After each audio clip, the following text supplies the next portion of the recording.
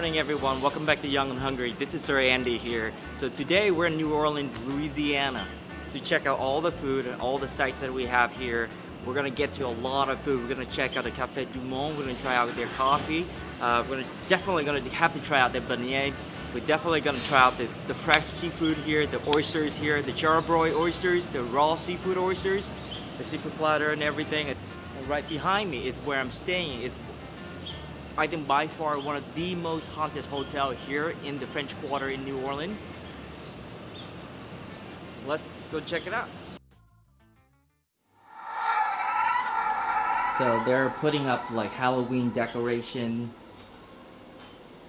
They're halfway through it. It's not done yet. But it's quite creepy in here, I gotta say.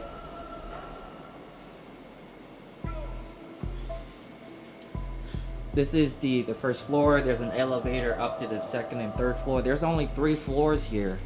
And here, check this out. This beautiful courtyard here. There you go. There's only 3 floors, first, second, and third. That room 305 is the infamous room. It's like it was where, you know, House the Rising Sun, you know, originated from, you know.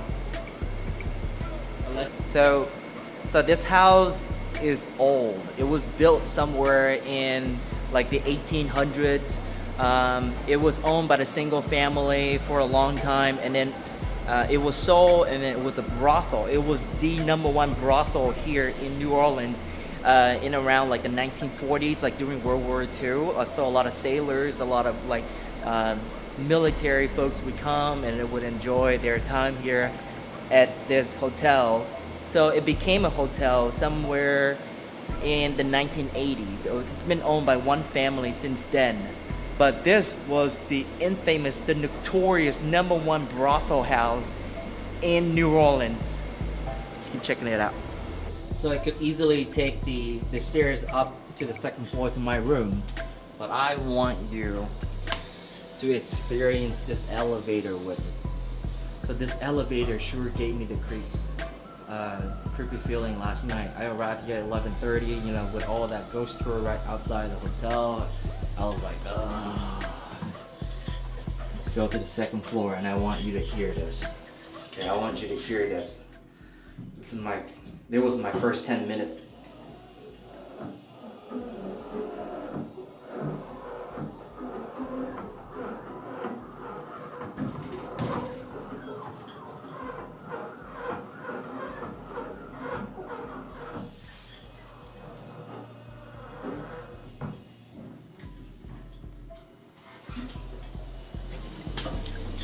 We're coming out.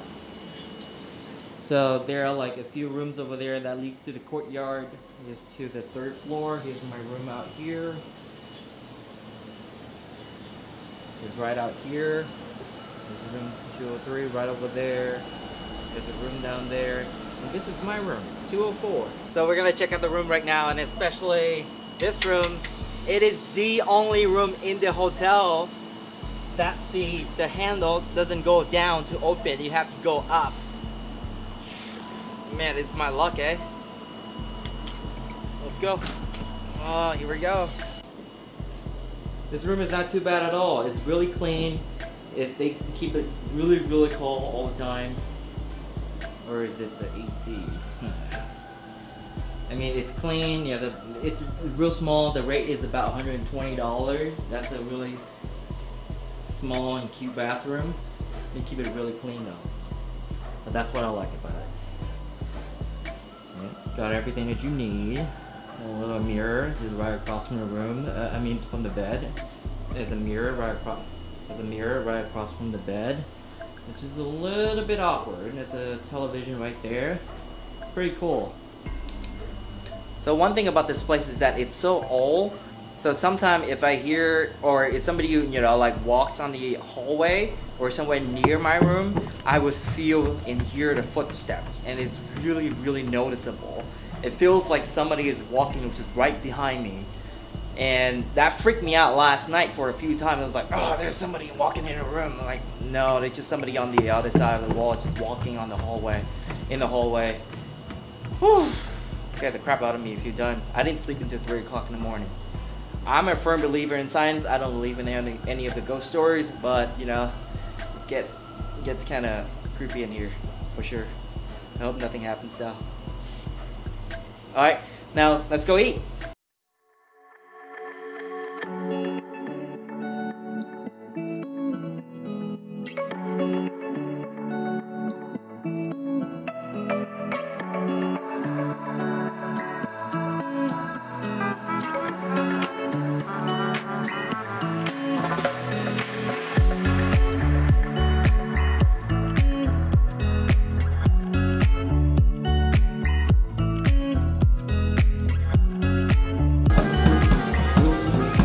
Alright, I don't know if you could hear me. There's a jazz band which is playing amazing music. There's a jazz band right behind me. It's just about 20 feet away. It's quite loud. And behind me, behind this Café du Monde, there's a train track just right behind it. So sometimes they blow their horn. So I apologize for the quality of the audio. Okay, but this morning we got some coffee. Okay, some original French coffee and some beignets. The Café du Monde. So the total, this is about, for all the beignets, you know, it's about $3.50. For the coffee, it's about $2.50. Extremely affordable for something so famous and so legendary. Oh yeah, we're gonna try out the coffee without any sugar. I didn't want to ruin the taste. Oh, it's milk sugar. Wow.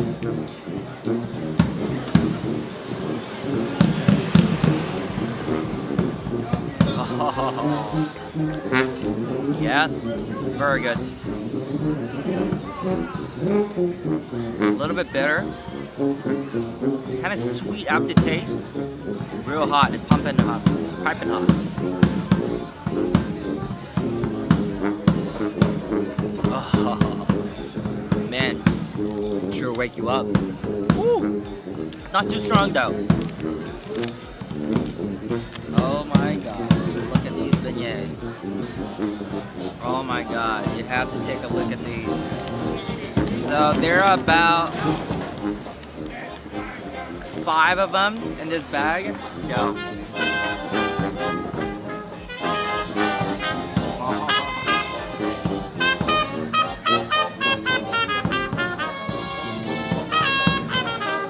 This is my first time having this.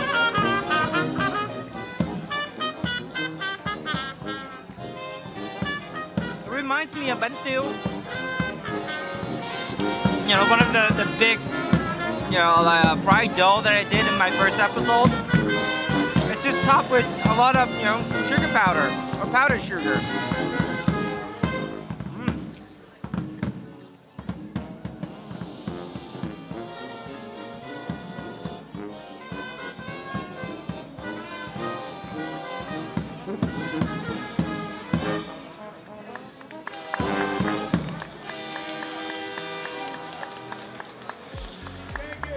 Like, this is so New Orleans, you know. Just sitting right outside Café du Monde, having a beignet with coffee in the morning, listening to a great jazz band playing on the side of the street, and there's the train just blowing past behind us. This is insane. This is so cool.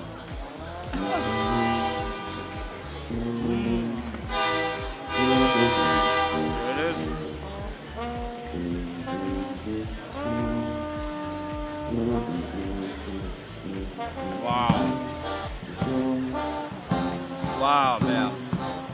This baby will fill you up. It's actually a lot of food for $3.50.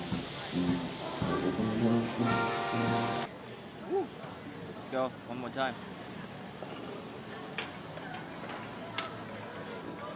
It's everywhere. The powdered sugar is everywhere.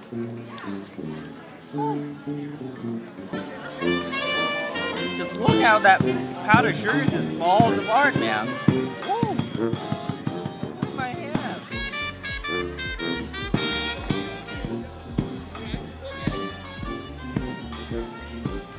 Wow. It's still very doughy on the inside. The outside is crispy. And it's filled with, it's not filled, but it's covered in powdered sugar.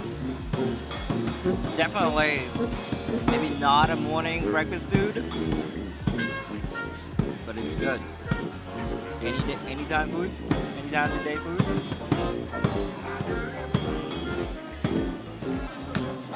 Actually, you know what?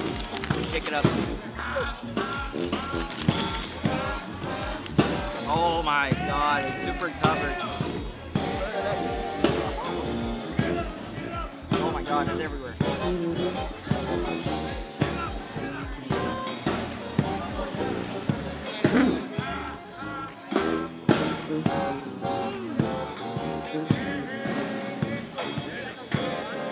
Oh my god, wow. Where's the last bite? Oh, it's so good.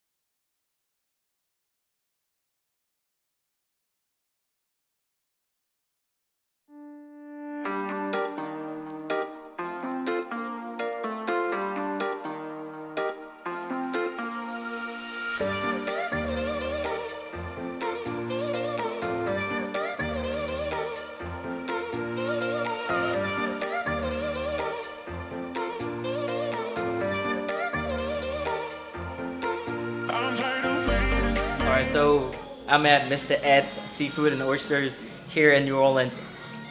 This is the food here. It's incredible. I just saw how they cook my food. It's just incredible. I order, multiple different kind of, different oysters and cook different ways. So I cannot wait to show you guys. Food is here. Woo.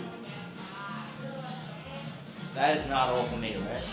Yeah, it is, man. Oh, man. man. This is the gator. We have big portions in general, obviously. Oh. Some of them come on larger platters. This is the smallest way to get the each type of these oysters, though. You certainly want all of them. So, look at all these. So these are going to be the 3 and 3. The ones with bacon here are going to be the Rockefeller. Rockefeller. Yeah, and they always look really good. These look particularly good today. And these are our kind of most coveted charbroiled oysters. Oh my god. Just set those in there. Is there an order that I should go about, or? No, certainly not. Certainly not. But that's all of our best flavors really there. Right. In general. All right. Cool. Thank you very much. All right. Sure. Enjoy. All right. All the food is here. We have the raw oysters. We have a half dozen raw oysters here. Here we have the infamous New Orleans charbroiled oysters right here, half a dozen. I can't finish a dozen, so. And right here we have the fried alligator meat. I've never had alligator meat, so this is gonna be great. I just know it. Okay, and this right here we have the oyster cooked two-way, oyster Rockefeller, which are the one with the bacon pieces on top. 1, 3, and 5. Okay, the 2, 4, and 6 are the Binville. I mean, either way, it's gonna be great. I've never had it. And these two are just bread, just like big chunks of bread dipped in garlic butter. It's just soaked in garlic, I can see it. Alright, let's try this one right away. This is the fried alligator meat. Oh, it's big chunks. Oh. I mean, the covering is very bready, of course, yeah. Breadcrumbs. But the meat is so tender, it's bouncing. Really bouncing, wow. Let's try a big piece right here.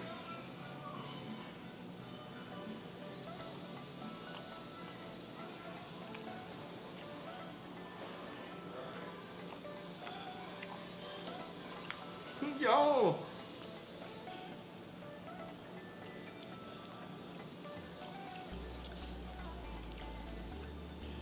Oh my god, it's so good.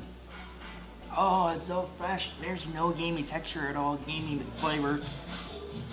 It's soft, it's tender, it's sweet. Wow.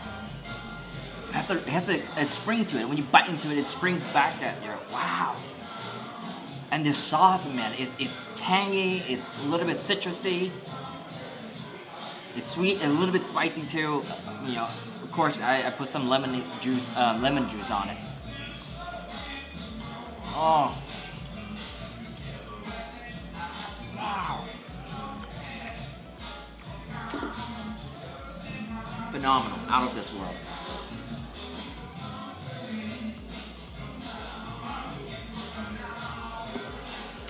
All right. Next, we gotta hit this bad boy. You know it. Oh, let's go for the biggest one here. Oh. No smell.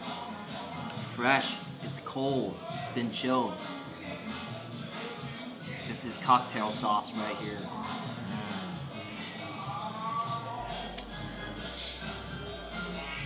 Oh, this is some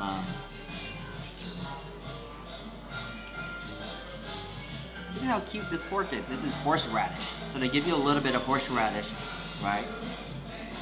Some cocktail sauce. Just hit it with a hit it with a hint of lemon juice. Just like that. Just a hint. Okay? Okay, you gotta cut the abductor muscle right there. There you go. Oh, let's look at that.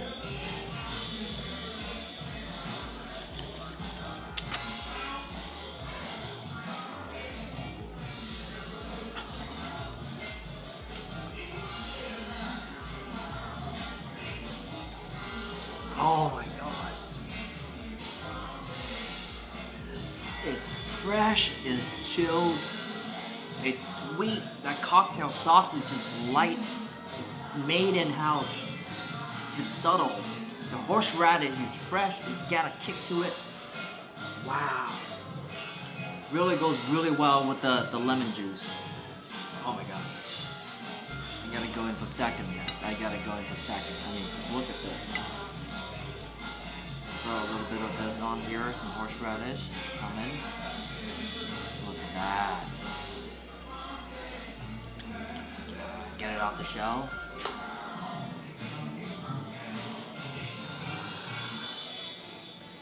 There you go. Oh. Cheers.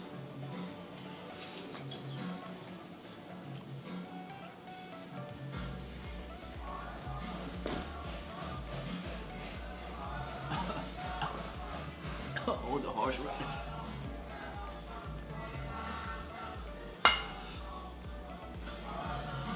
Oh my god. Alright. Up next is the legendary charbroiled oysters. Okay. This is what New Orleans is known for. Besides the gumbo, the jambalaya, fried chicken of the South. Oh man, this is one of their specialties here. Not of just this restaurant, but this area, this region. Have to give it a try. All right, we're gonna grab the biggest one here. Oh.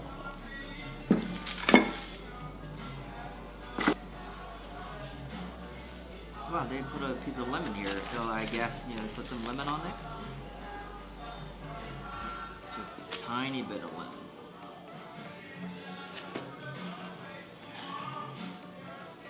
Oh, look at all this cheese, man. There's all these Parmesan cheese and garlic butter, and that's some thyme on there. Oh. Wow.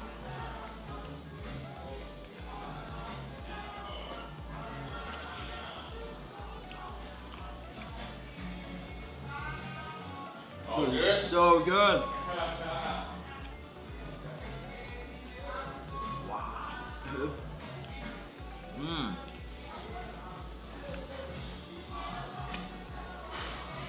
Oh my god. You can taste the charcoal, you can taste the smokiness, you can taste the grill, but not in a filthy way, but it's so good. The smokiness is literally inside the oysters. Oh my god. Oh, it travels, that smokiness, it travels up your nose and it just elevates you. Oh, wow. My God. Wow. Let's try one more. Look at my hand. Oh, man. Look at this. Oh, boy.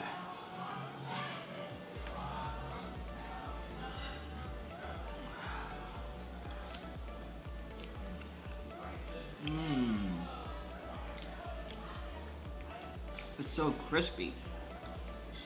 Like some part of the oysters is burnt, so it's burnt to a crisp. Wow. Well, this might be my favorite way to cook an oysters now. So we do something very similar in Vietnam where we put like processed cheese on oysters and we grill them. Or sometimes we put like scallion and oil and peanut on top and we just grill them. This is just Parmesan cheese and thyme and garlic. Alright. Oh yeah, that's the shot. This is the shot. Right back. Do I just knock it back? Yeah, pretty much. Yeah, and then, you know, yeah. Yeah. You're just gonna have to experience it. Right. Oh boy. So the waiter, he just brought out the oyster shooter. Oh, I can see a little oyster right here. Right there. See that? This is pickle green bean. This is Bloody Mary with some black pepper on top.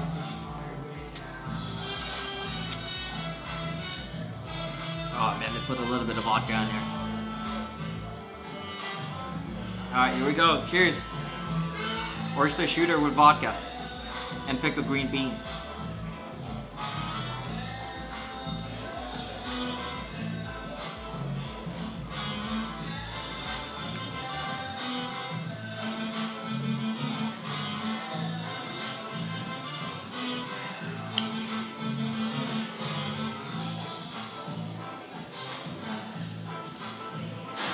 I don't know. The oyster is fresh, of course. It's pretty good. The Bloody Mary, it's like, I've never been a fan of Bloody Mary. It's like drinking soup. It's like, you know, taking a shot of your soup. It's very interesting, to say the least. Alright, moving on. We gotta try this. So here we got the oysters cooked halfway, two ways. Rockefeller and Bonneville. So we're gonna try the oyster Rockefeller first. Okay, it's gonna be one of these with the bacon bits.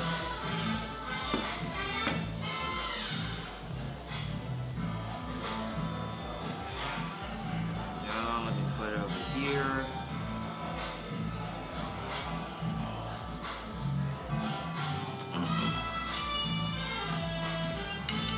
As you can see, you know, it's oyster, you know, they put some cheese on top, probably Parmesan cheese again. This is bacon, like crispy bacon bit. Try the bacon first. Yeah, crispy bacon bit. Oh my God. Oh, you can see this. Okay, let's go.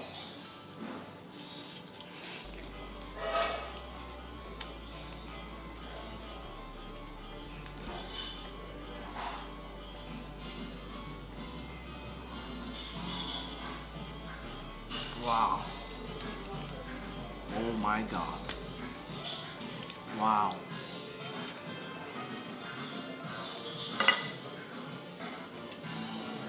Cheesy, buttery, garlicky. Oh, the bacons really add to, it really adds to like a different texture in the oysters. It brings that crispiness and that crunchiness into the oysters. So weird. I've never had it, but it's so good. Wow.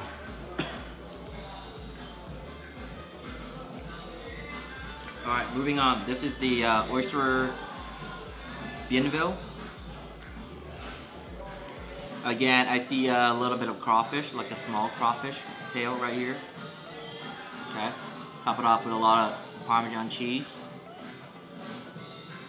Yep, just a lot of Parmesan cheese. I see some garlic. I see some onion. I see some small bacon bits, probably just from the oyster Rockefeller. Oh my god. Oyster and crawfish. Let's go.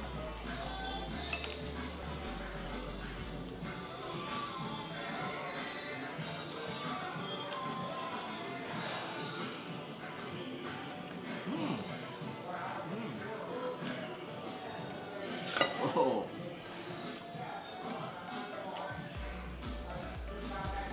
Oh, it's a little bit salty at the end for some reason.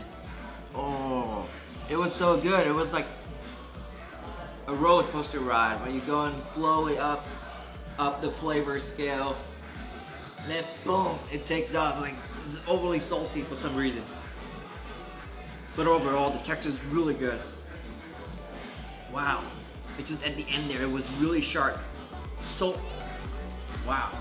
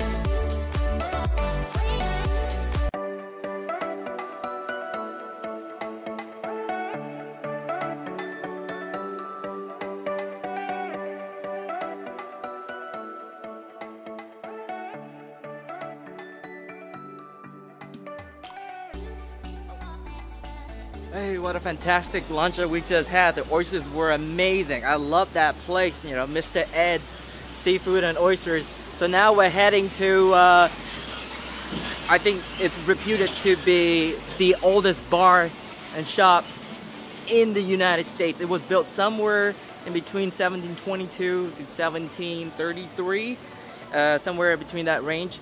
But it's one heck of a structure, one heck of a bar, and we have to check it out. Let's go.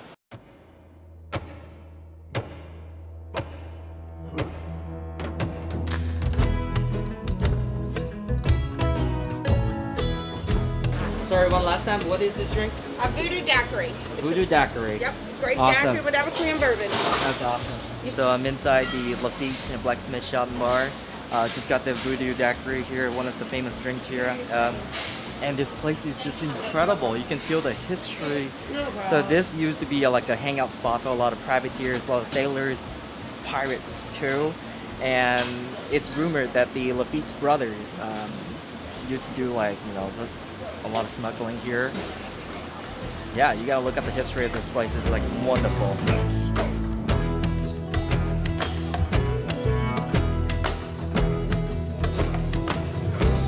Wow.